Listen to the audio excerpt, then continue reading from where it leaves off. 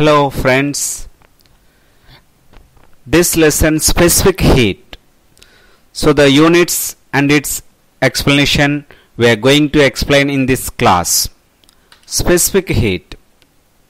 This specific heat lesson explained by Krishna Gurugubelli, SAPS, ZP High School, Murupaka, Srikakulam district. Viewers, this is my YouTube channel. Follow me on YouTube channel.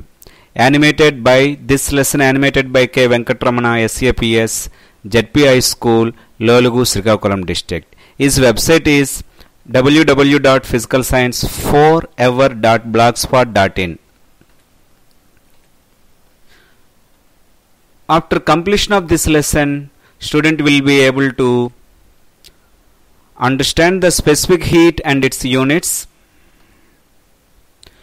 know the specific heat values of different materials, understand the internal energy of substance, understand why specific heat different for different substances.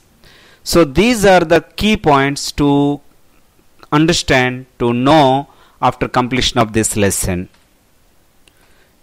Specific heat definition. What's the definition of specific heat? Let me explain. You know Q equal to ms delta T, S equal to Q by M delta T. We derived in the previous class. So definition, the specific heat of the substance is the amount of heat required to rise the temperature of unit mass of the substance. This is very important. You have to remember. S equal to Q by M delta T. S equal to Q by M delta T. Units. CGS units. Calorie per degree centigrade. SI unit. Joule per kg Kelvin. Relation between units. 1 calorie per degree centigrade equal to 1 kilocalorie per kg Kelvin. That means that equal to 4.2 into 10 power 3 joule kg Kelvin. Joule kg Kelvin. Let's take one jar with big jar with hot water like 80 degree centigrade water, and two test tubes are fitted with retard stands, and the two test tubes are filled with oil and water. So the that both liquids are at 30 degree centigrade. That test tubes are fitted with 1 volt rubber cocks and mercury thermometers.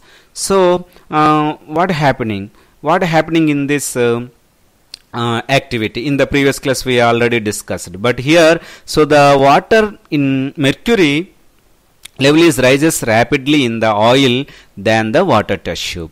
That means the here the rise in mercury level is more faster than the water. So this is we understand in the previous class. This is rise in temperature, rise in mercury level.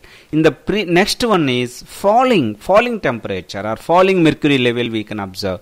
What's the, this is most, this is the just opposite of this first activity. I mean reciprocal of the first activity, you know, this activity. In the second activity, you know, the both test tubes they are at 90 degree centigrade, 90 degree centigrade, but the jar, water with big jar is at 20 degree centigrade water. Then what happening? Now the mercury levels are falling in both test tubes, but which test tube? It is falling very fastly than the one. So let's see. So here we are observing, so the mercury level is more rapidly falling than in water. So in the oil the mercury level is falling down, but the water still it is falling slowly, it is falling down. So these, from this activity what we understand, so if the specific heat is high, the rate of rising or the rate of falling in temperature is low for the same quantity of substance. Same quantity of heat is supplied. It gives us an idea of degree of reluctance of substance to change its temperature. What is reluctance? Reluctance means unwilling to do something. What is the unwilling to do something? If the specific heat is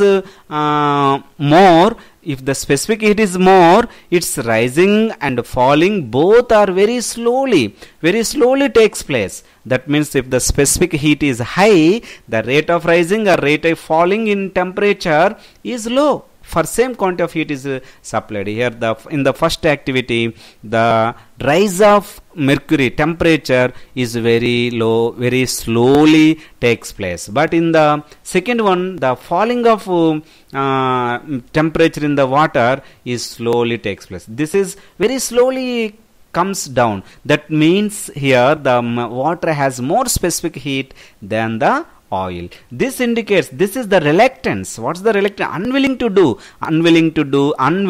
rise or unwilling to fall.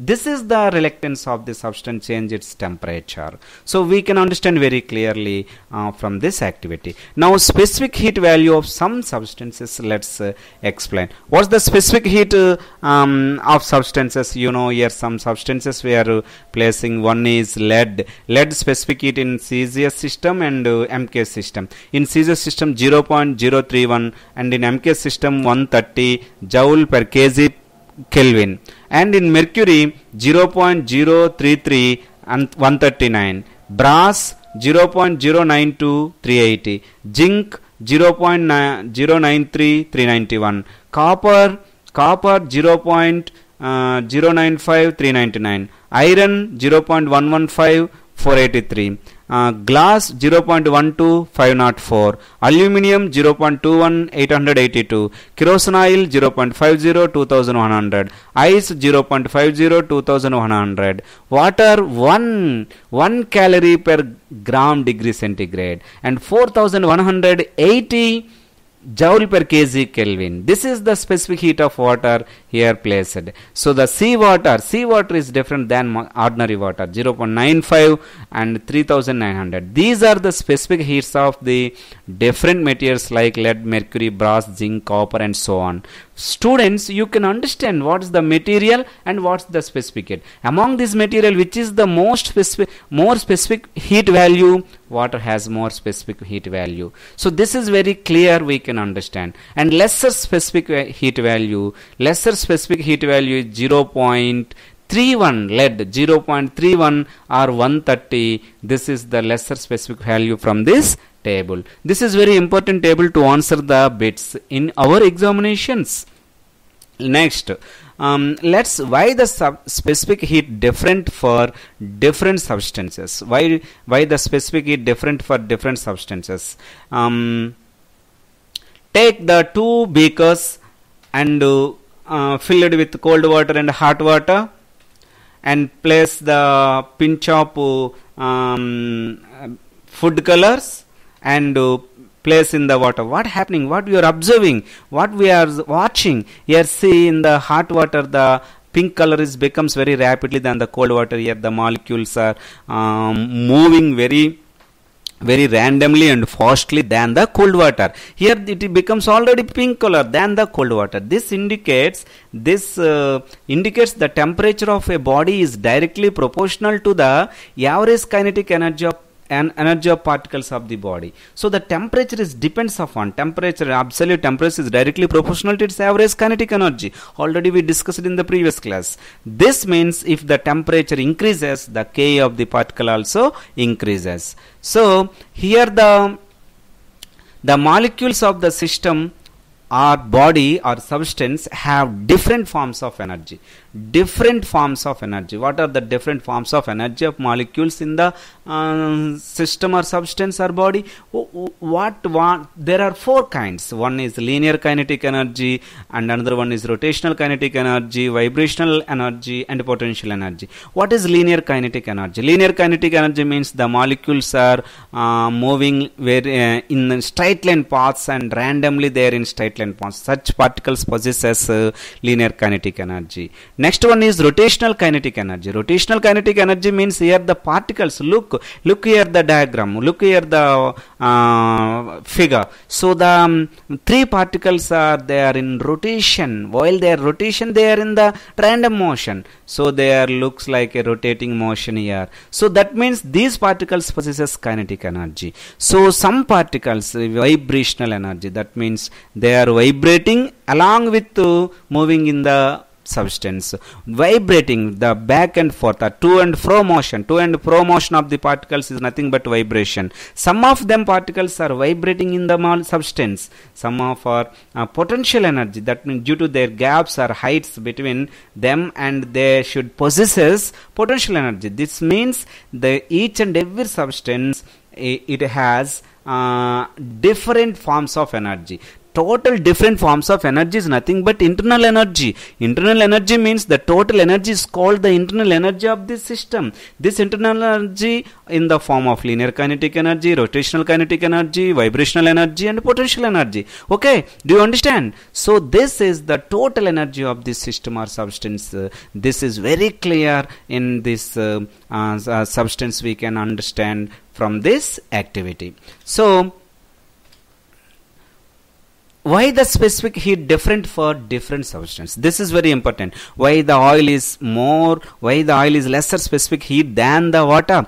Because the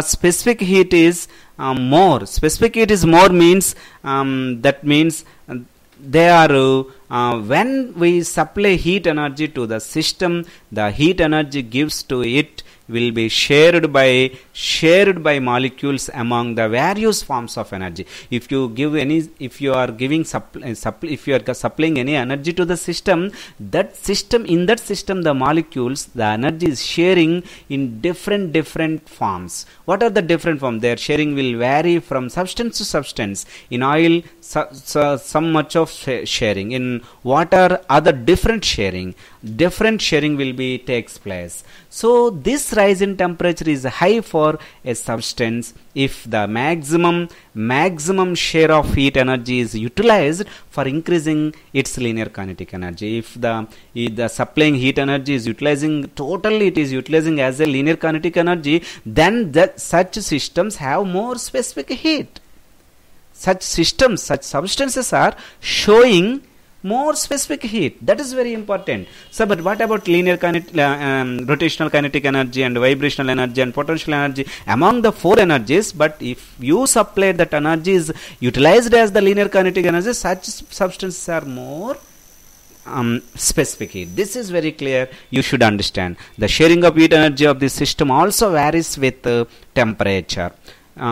That is why the specific heat is different for different substances. Due to this reason, different substances, they have different specific heats. Students, now this is the end of this lesson. Improve your learning. So from this S equal to Q by M delta T equation, we can calculate problem very easily. What's the first problem? The amount of heat required to rise the temperature of 100 grams substance through 10 degrees centigrade is 1000 calorie. What is the specific heat of substance? We can calculating very easily. So S equal to Q by M delta T formula is useful to calculate the specific heat here. Okay, are you calculating? Yes, you can calculate it.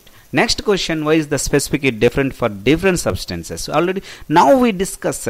So the specific heat is different for different substances due to the utilizing energy as a linear kinetic energy or vibrational kinetic energy or potential energy or rotational energy. This is depends upon the utilizing energy in the form of linear or rotational or vibrational or